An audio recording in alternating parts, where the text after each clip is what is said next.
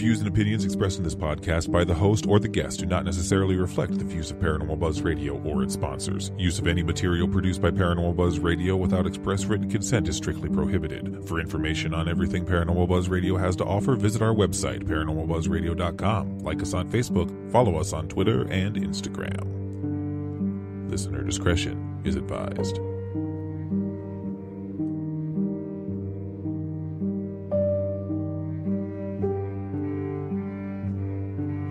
Hi, I'm Caitlin Russell. Welcome to the Healing Light Podcast.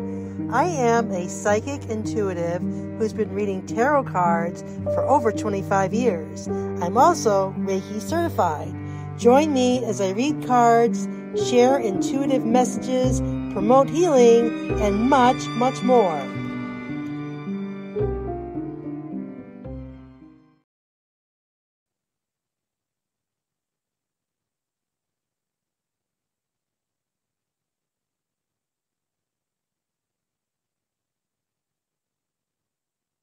Hi, everybody. It's Caitlin from the Healing Light Podcast.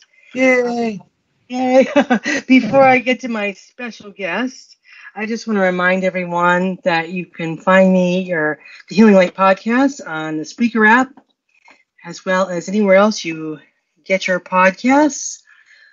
On my social media, Instagram, TikTok, and my YouTube channel, Facebook page, The Healing Light NH. So please feel free to reach out to me, to comment, give me feedback on the show. If you have an idea for the show, if there's a guest you'd like to see me, hear me interview, or you want to be a guest, by all means, please comment and send me a message, or you can email me at thehealinglight1, that's the healinglight number 1 at gmail.com. So I have a very special guest tonight, and I'm excited to speak with him because I was looking at his background, and it's just something that we haven't touched on, but I'm definitely fascinated by it. So this is Matthew Bearden, who is a lightworker and priest hierophant, and he's here to talk about what he does for lightworkers and his gift and everything else. So welcome, Matthew, to the Healing Light Podcast. Well, thank you for having me, Caitlin. It's good to be here. Yeah, very good to have you on. So what I'd like to do is kind of get our listeners know a little bit more about you. So if you could tell me a little bit about your background, your gift, what your first inspirational idea was, and where you are now and what you do and all that fun stuff. Okay. It started with Reiki. I had a good friend who was a Reiki master, and she was wanting to hold a class it was a class for Reiki for a bunch of Gardnerian witches. And she wanted somebody to be the Reiki dummy. So I got roped into that. And the Gardnerians were an interesting crew. You expected them to be in suits and ties and fancy dresses. No, they came up in leather and with motorcycles. Oh, wow. Yeah, so it was quite a surprise to me to see them doing that. And over the course of the day, I received Reiki from many people. And I said, wow, this is really cool. I want some of this. So I ended up working with my friend later, at a later date. But I went to the local community college to go to a class there. And that is when the journey started. And after that, I've been attuned 2 more times just to make sure. A little bit of OCD going on there. And since then, I have taken like a lot of energy work modalities. and I've got a handful of them that are really good and that I feel comfortable offering to clients and students.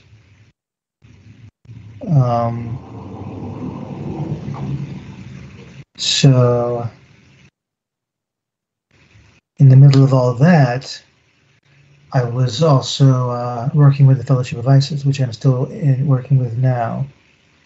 And their goal is to promote the female side of deity. And it's really a fantastic group. The liturgy is beautiful. I've gotten so much out of it. Received the mystery, which is a little term that we use in the FOI. And so I've got a bunch of academic wallpapering at the moment. And how much good it does me, I don't know. Really, I know. It's all what you do with it. Oh, thank you very much for that biography. And, what just caught my ear was when you said about people, you expect people to be a certain way in our community, and then they show up in leather and on motorcycles. And it just makes me smile because when you think about, what is the typical light worker? What are they like? And then we're really from all sorts, all walks of life, really, all different nationalities, cultures, tall, short, whatever, body types. So I'm glad you said that because I find that I found that really cool. So I wanted to hear more about I hope I'm saying this right, the Lyceum. Is that how you say it? Yes, it's Lyceum. Yes. Okay, of Little Egypt, and you mentioned clients and others, and you provide a service to light workers as well. And before I'm sorry, I didn't mean to interrupt you, but before you go into that, can you define for our listeners what a light worker is? Because I don't think a lot of people know what that means. Yes. A light worker is a person who, through a process called attunement, which is essentially tweaking people's energy fields in various places, has attained an ability or talent that they did not have before. Mm.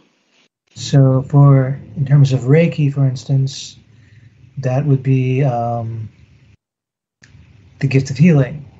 Mm-hmm. For the Lightarians, which I really enjoy a lot, it would be raising your vibration to a higher level. Mm. Yeah, very cool. And so you progress, you accelerate your spiritual progress, mm-hmm. and move forward as quickly as you can, and to be prepared for the new earth, the new energy. Mm-hmm. And okay. Great. So going back to my first question, so what does the Lyceum of Little Egypt, what does that do for light workers? Good question.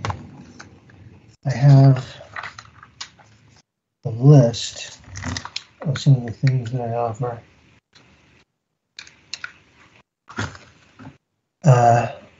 We do FY work, and of course, because Lyceum is an FY body, and we do energy work, light work.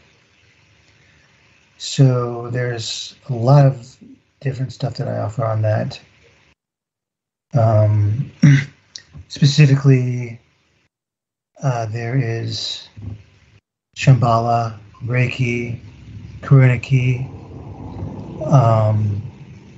Celestial Golden Chi, Seishim, all kinds of different versions and takes on energy work. Okay.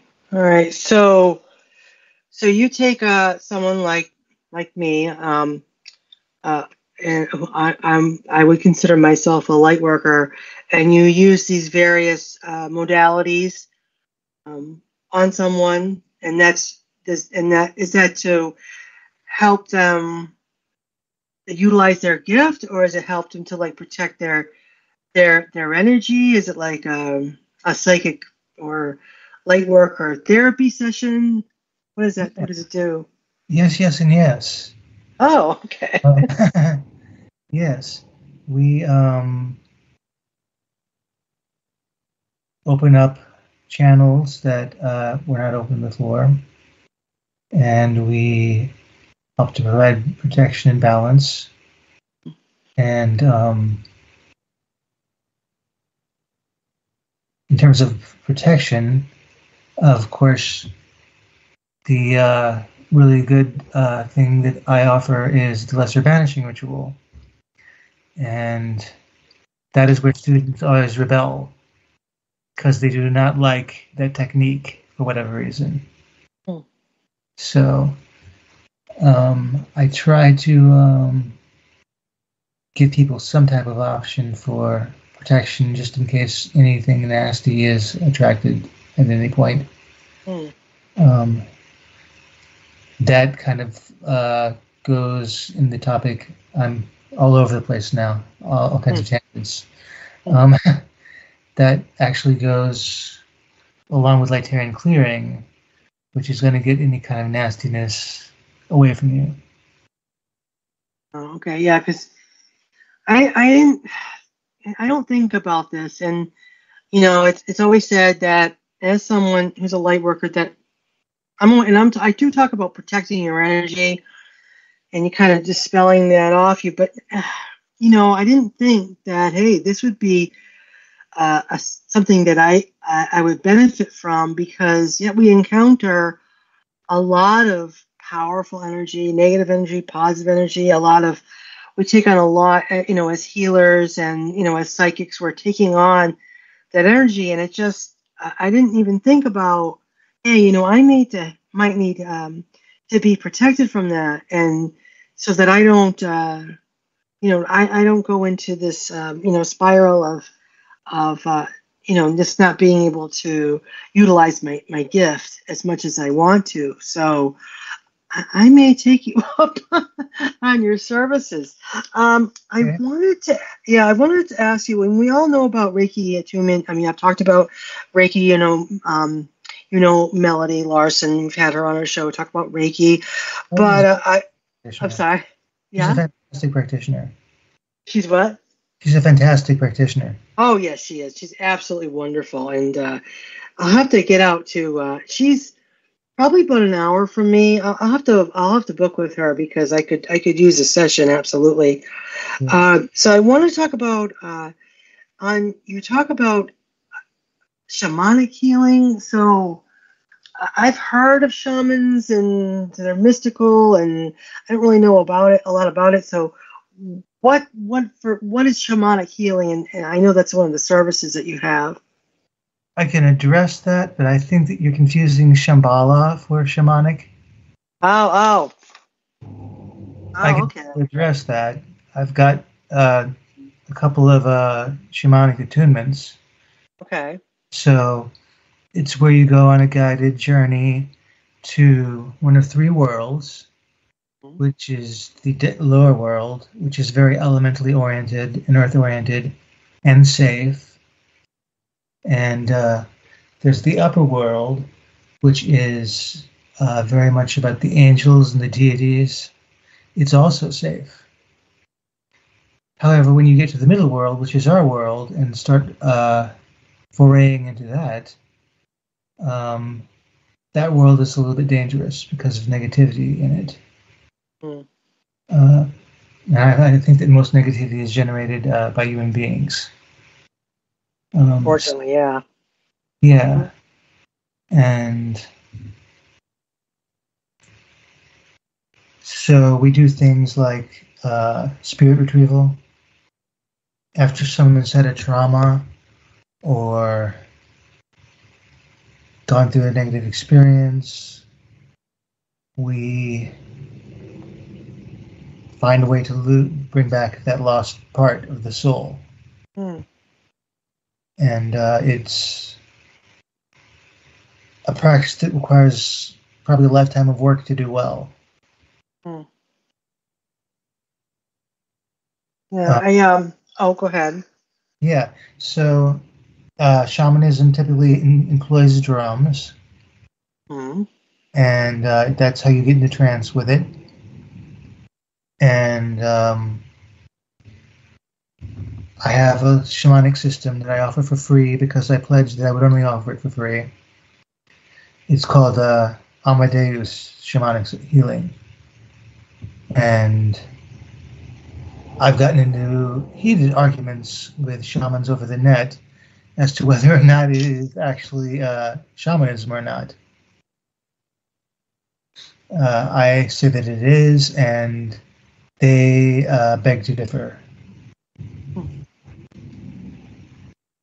I don't know. Yeah, I don't wonder why that is. Well, I don't. Well, we can all have our different opinions, I guess, of what it is. But it sounds to me like what you're offering is a deeply spiritual healing to those who really need it. And I know that for myself, I've spoken to many others who do come from trauma, and it absolutely can knock you down and wear you out. At the same time, if I know for me, it has allowed me to become a more caring, compassionate, and I want to help others. So, and then, so it sounds like that is definitely something that would attract someone like me to get that experience. And to me, I think if people kind of pick and choose about, well, if you don't do this, it's not that, you're not allowed in this, and I think to myself, well, we're evolving, we're always evolving, and we learn things and things change, and as long as your goal, I feel, is to cause no harm to anyone, it's only to lift people up and heal them, then for me it's it's a no-brainer right there. I mean, would you agree with that? Absolutely, yes. Yeah, absolutely. And then I wanted to hear about the mysteries of the goddess. I love goddesses. I love goddesses. I have since I was a kid. Well, that would be do my FOI work. And our goal is to rediscover and bring back the religion of the goddess to Earth once more after she's been sleeping on the inner planes. And so we had a fantastic co-founder named Lady Olivia Robertson, who has unfortunately passed recently, or actually in the last 4 or 5 years, I guess. And we researched the rites through a series of questions that we refer to as the study guide, or this is how I teach it anyway, and how I was taught. And once we've researched them adequately, we actually have the student perform them. And after a certain number of rites within one of the daughter societies, a person becomes, I don't know what, I guess you could say a master. That's more of a Reiki term, but they become a master of that particular kind of energy. So we offer priesthood, hierophancy, druidry, alchemy, and there's also a group called the Noble Order of Terra, which is all about chivalry and the environment, which is the one I'm working on now myself, actually. Oh, okay. I'm kind of taking the long way around with that. I only need 4 rituals under my belt for that, but my mentor and I decided that it would be best if I did more like 12. Oh, wow. That's a lot. It's a lot. It's a tremendous commitment, but it's worth every moment. I'm sure. Yeah, you always want to be. I feel with your gift that you have, that you always want to be growing and learning. I feel that that you can learn for a lifetime. You really can, and there's a lot.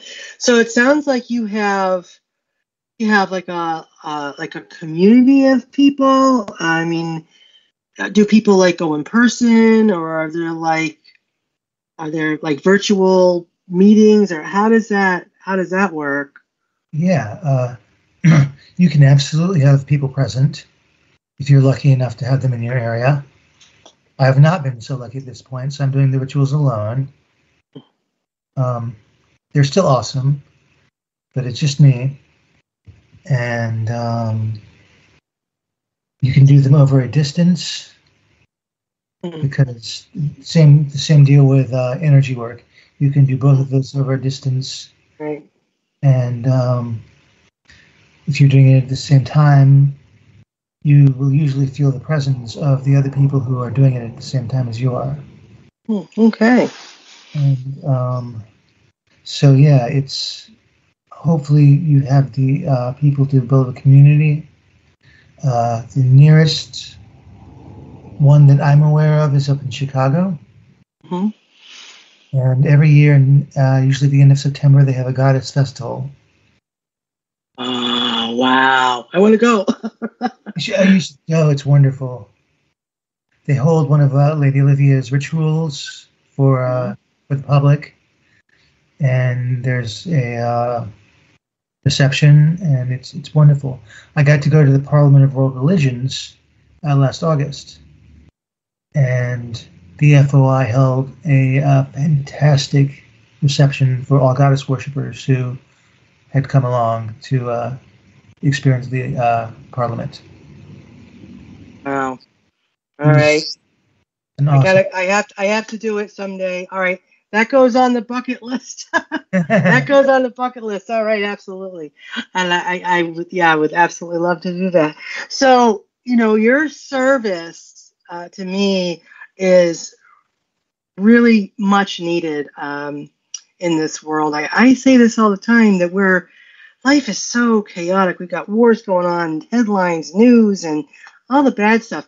We need more positive people. We need that positive energy. The world is really hurting a lot right now. So what you offer to people, I don't think people realize that there are therapists who need therapists. Doctors need doctors, and light workers need light workers, and it just makes you a better practitioner of all that. So if someone wanted to reach out to you and sign up or get involved with that, where can they find you? How do they reach you? Through my email or my website address. Okay. Yeah. Should I give that out now or? Yeah, absolutely. Yeah, we want people to contact you. Yeah. Mm-hmm. Okay. My website is littleegyptlyceum.com, and my email is wunjowolf9@gmail.com. That's WUNJOWOLF, the number 9@gmail.com. All right. Thank you so much for that. So everybody who is a light worker, get with Matthew. You need him. And Caitlin needs to get to the Goddess Festival. I got to talk to my wife about this. Okay. So I want to thank you very much, Matthew, for being a guest on the Healing Light podcast. I want to thank everyone for listening in. And just as a reminder again, you can find the Healing Light podcast on the Spreaker app or anywhere you listen to your podcasts. Find me on YouTube, Facebook, Instagram, TikTok, and even X. I don't really care for X, but I guess I should be back there because some people are. At The Healing Light NH, send me a message. Send me an email at thehealinglight1@gmail.com. Thank you once again, Matthew, and I thank you, everyone, for a great show. Take care, everybody. Bye-bye.